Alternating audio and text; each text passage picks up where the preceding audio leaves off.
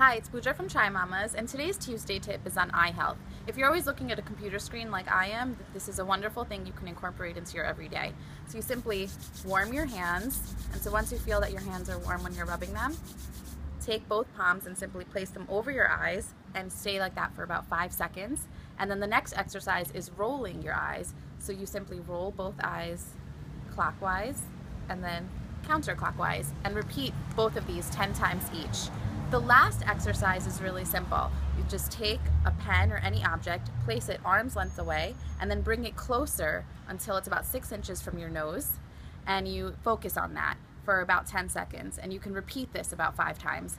And then lastly, when you're done with everything, it's great to just close your eyes and then open them a couple times in a row, kind of like you're blinking, but just giving your eyes a little rest. So hope this helps, and visit chaimommas.com for more Tuesday tips.